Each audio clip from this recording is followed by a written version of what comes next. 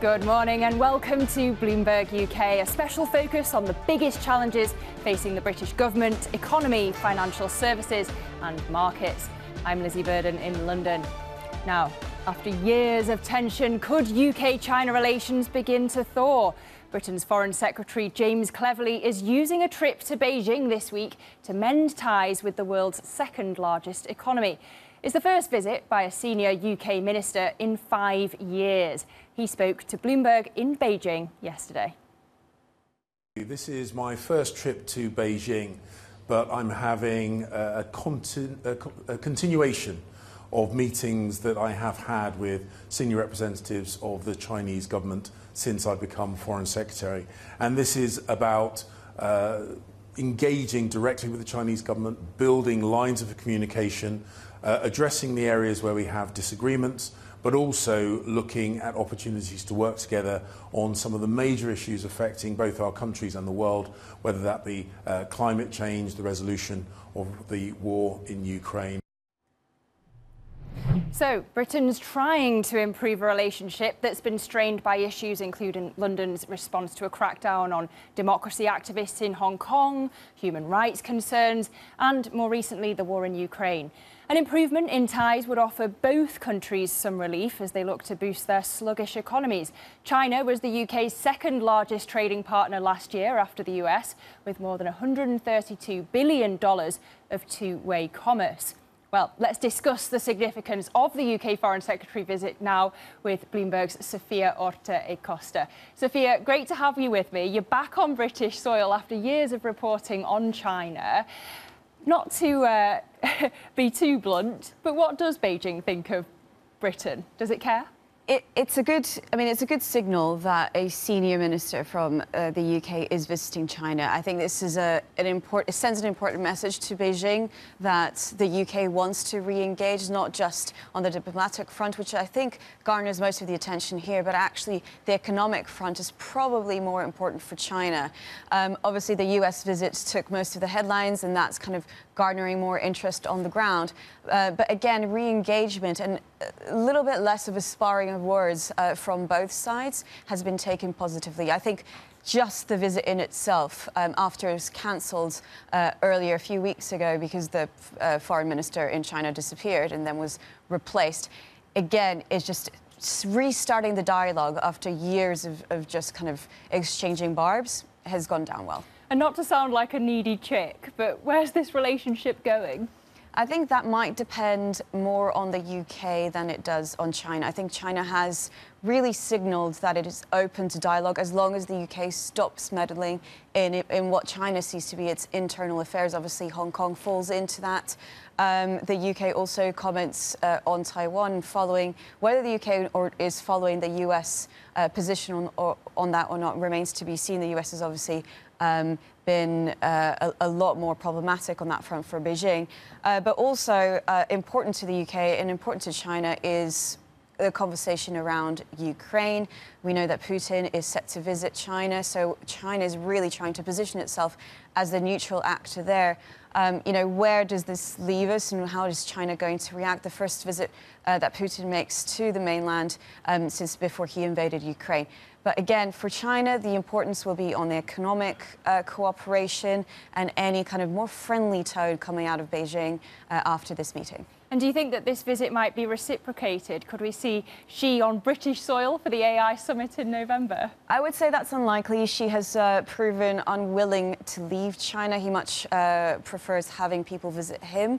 It's a little bit of a change. I mean, he did go to Russia. That was one of the few trips that he made abroad. There could be perhaps a face-to-face meeting between Rishi Sunak and Xi Jinping. That could be, you know, that's something that people are looking for. But a Xi visit to London, I think, you know, especially after we had those headlines over the Chinese embassy and where that could be here in London, I think it's unlikely anytime soon. Well, we await that visit with bated breath. Sophia Orta-Acosta, thank you for joining me. So, Foreign Secretary James Cleverly has been attempting to reset relations with China, including on trade. And we can speak to someone now who's intimately involved in UK-China trade. That's Julian Fisher, Chair of the British Chamber of Commerce in China. Julian, great to have you with me. Are you pleased with how the visit's gone? Yeah, I think that there was a really positive reception from the Chinese side, which I think is really important in the media here. You know, a lot of coverage on the news in the newspapers.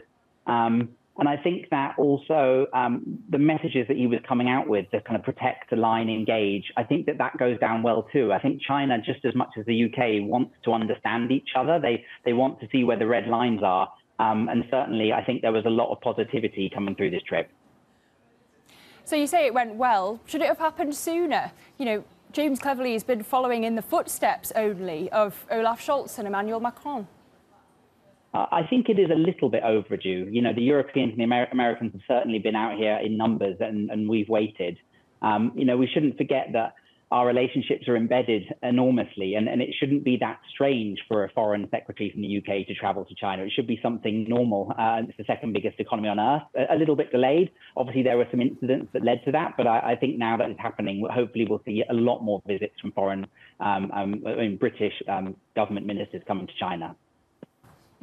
Well, the US Commerce Secretary Gina Raimondo said on her visit to China that it's, quote, uninvestable because it's too risky.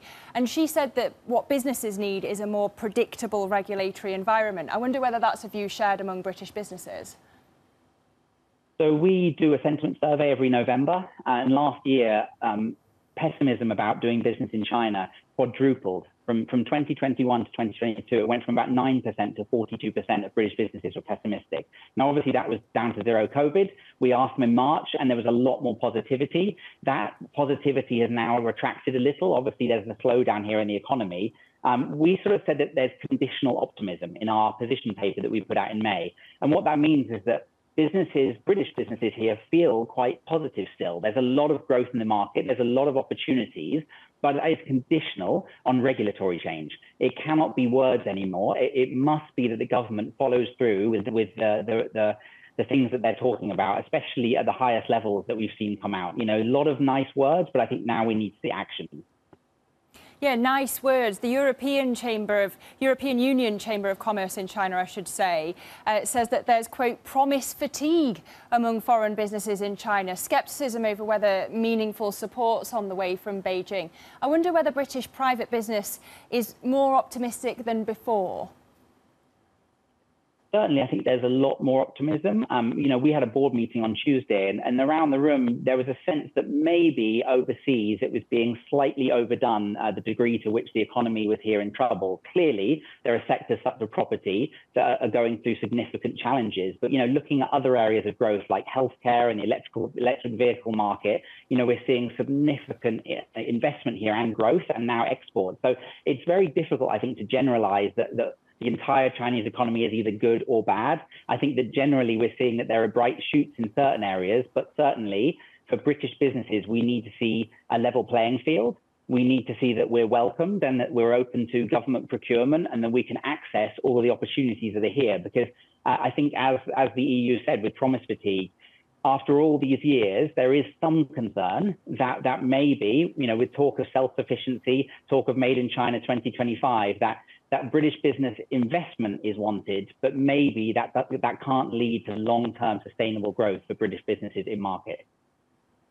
Do you feel listened to by the Beijing government and the British government, for that matter, on UK-China trade? So before, I think we were just after you yesterday speaking to James Cleverly. So we definitely feel listened to, I think, from the UK side. In terms of the Chinese side, I was in a government meeting last Thursday. One of the main 5 issues that I raised that I think needed to be changed was around individual income tax, which will really affect a lot of foreign businesses in China hiring of foreign talent. They announced on Monday that they have now delayed reform of individual income tax for another 4 years. Now, whether or not that was down to that one meeting, it certainly seems that we have this real opportunity where the Chinese government is aware that there are tensions with foreign countries, it's aware that there are challenges in the economy, and it wants to be seen to be making changes. And then so now seems as good a time as any for British business in terms of advocacy and lobbying the Chinese government. All right, thank you for joining us. Julian Fisher, Chair of the British Chamber of Commerce in China. Coming up, we're going to get the view from across the pond on US Commerce Secretary Gina Raimondo's China visit. We'll speak with Elisabeth Braw, Senior Fellow at the American Enterprise Institute. That's coming up next. This is Bloomberg.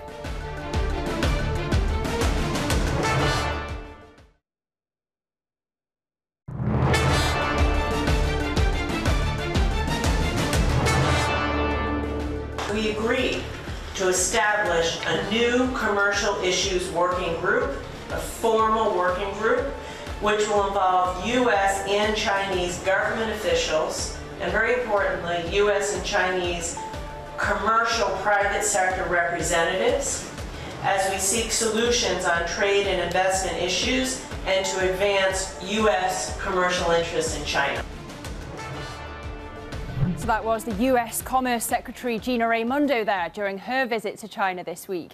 She won a promise to revive business talks between Washington and Beijing, which is a key step as both sides look to ease tensions. But American firms are left wondering whether that's going to be enough to recommit to a market that looks increasingly risky. So let's discuss this potential thawing of relations between China and the West and what it could mean for the UK with Elisabeth Braw, Senior Fellow at the American Enterprise Institute. Elisabeth, lovely to have you on. We just heard there from Raimondo on her China visit. Is there appetite in DC for a rapprochement with Beijing? There is, if only because there is no alternative at the moment to the Chinese market, both as a manufacturing location and massive part of Western company supply chains, but also as a market for sales by Western companies. But we should remember that the main message that Secretary Raimondo had was that China has become uninvestable, and that has nothing to do with anything any Western government has done. That has something to do, or everything to do, with what the Chinese government has done, that has so frightened Western companies that they don't feel it's wise, that many of them don't feel it's wise to put more money into China. So to create the predictable regulatory environment in China that Gina Raimondo says businesses want to see, what would Beijing have to do in your view?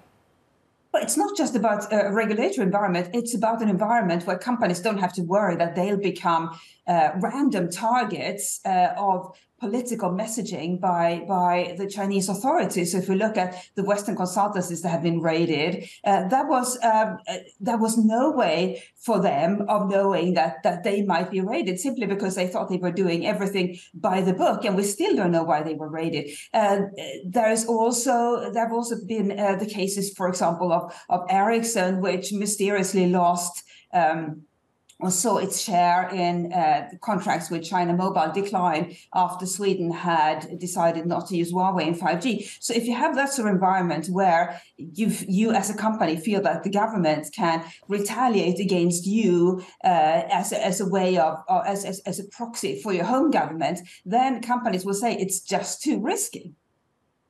So that's the politicians, but what about insurers? Are they doing enough to give companies the guarantees they need to insure against the political risk of doing business in China? Yeah, so political risk insurance really is the lifeblood of globalization. It's something that has, it's a form of insurance that has exploded along with this latest wave of globalization that started in the late 80s, simply because companies need protection in order to expand into markets that are not liberal democracies, and that's has been working really well. And now in the past couple of years, companies have discovered that they really want political risk insurance in China again, precisely because of what we've been discussing, this increasing unpredictability and even vindictiveness by the Chinese government. So they have the number of companies wanting political risk insurance is increasing, but at the same time, political risk insurers are saying it's too risky for us to insure. So out of the 60 companies that offer political risk insurance, only a few still offer it for China, and then only under very strict conditions. So we've just had this visit from the UK Foreign Secretary James Cleverly to China, also of the US Commerce Secretary Gina Raimondo. From where you're sat, how does the UK and US approach on China differ? I think definitely James Cleverly was a bit more conciliatory, whereas Gina Raimondo spelled out exactly what the situation is. China has become uninvestable, and it's good that they both travel to China to meet with their counterparts and others, simply because in order for the world to solve its intractable problems, we need this dialogue. But if they think, and I think especially James Cleverly seemed to think that this will revive commercial ties between the UK and China, companies think for themselves, and it will take a lot more for them to become reassured than a visit by a cabinet secretary, as productive as the meetings may have been. Yeah, I believe it was you who said that they'd be sorely mistaken if James Cleverly thought that this would improve trade, this visit.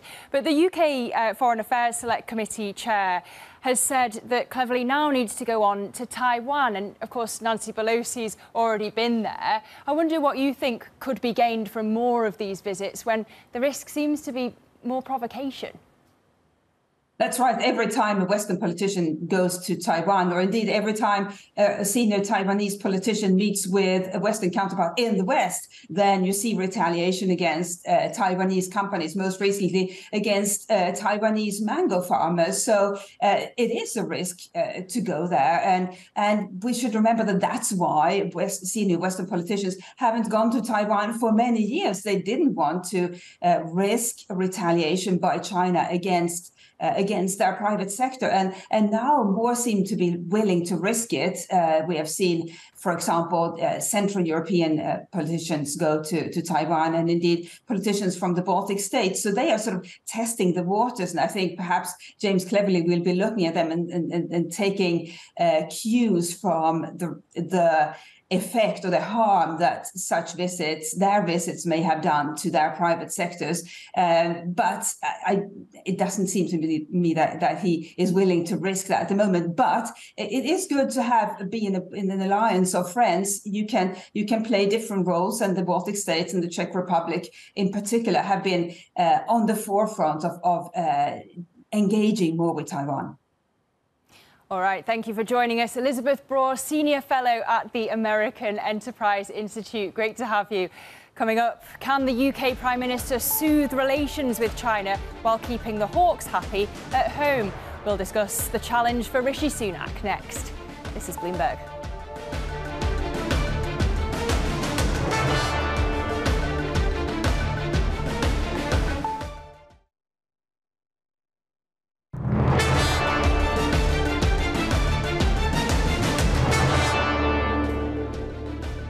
Economics, finance, politics. This is Bloomberg UK. I'm Lizzie Burden in London.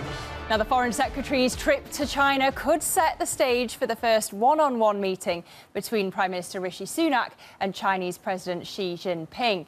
The British Premier remains the only G7 leader who hasn't yet met face-to-face with Xi since China lifted its COVID curbs. Sunak is trying to repair ties with Beijing without upsetting China hawks in his ruling Conservative Party, who've called for a harder line against the country. To discuss, joining me now is Bloomberg's Rosalind Matheson. Ros, there have been no face-to-face meetings between the top British officials and Chinese leaders since Theresa May visited Beijing in 2018. Why start now? Well, of course, there was COVID, which meant that no one was going to China, and China was the last country to lift, really, these heavy COVID protocols. Chinese officials were not travelling in turn. So it was a period where no one was meeting with anybody. But as you say, there's been an extra sort of element for the UK, which is the delicate question, really, of Hong Kong. And given the history of the UK with Hong Kong, the crackdown that we've seen in Hong Kong, the national security law made it extra difficult for British officials to be seen to be with officials from China and meeting one-on-one, and really put an extra strain on that relationship. Perhaps now there's a realisation this is still the world's second biggest economy. It's very hard not to engage at all, and you really do need to have those conversations going. And also perhaps the element of Russia's invasion of Ukraine, concern about China's position there, the need to keep talking with China about it, and certainly the concern about the relationship between Russia and China being super tight. So perhaps the UK is saying we've got a role there to try and keep engagement with China going. And so that's probably some of the factors that are behind that decision. Yeah, so as Elisabeth Braw was saying, it's something of a no alternative situation at this point. I wonder how you would compare Rishi Sunak's policy on China with his predecessors, because surely this isn't a golden era like it was under the former Chancellor George Osborne. Well, no pictures of beers in pubs or anything, but no, it's sort of a thread-the-needle approach, a bit of pragmatism, and not that dissimilar really to the policies of Theresa May and Boris Johnson. It's sort of like putting things in compartments, caution about some inbound investment from China into the UK, certainly national security concerns over some money, but also that kind of broader level engagement going on. And certainly on global issues, again, AI, climate change, Russia's invasion of Ukraine, and having that dialogue going. So it's really sort of a version of what we saw under Theresa May and Boris Johnson. Certainly no return to the effusiveness, the overly perhaps effusiveness of the Cameron era. And just briefly, this morning we've seen the Defence Secretary Ben Wallace replaced with Grant Shapps. You mentioned Ukraine. Where does it leave the UK's approach to the war? Well, probably not that dissimilar to under Ben Wallace. Of course, the issue was Ben Wallace was pushing really heavily for big increases in defence spending in the UK and seemingly frustrated about that. And we saw the signs about Shapps. He went to Ukraine only recently and was posting his comments from that. Certainly, he's very close with Rishi Sunak, so it's probably business as usual in terms of the UK support for Ukraine. All right, thank you to Bloomberg's Rosalind Matheson for that look at the impact here on the UK-China ties. Up next, Bloomberg Surveillance Early Edition with Simone Foxman and in New York, and Danny Berger here in London. That's coming for you next. This is Bloomberg.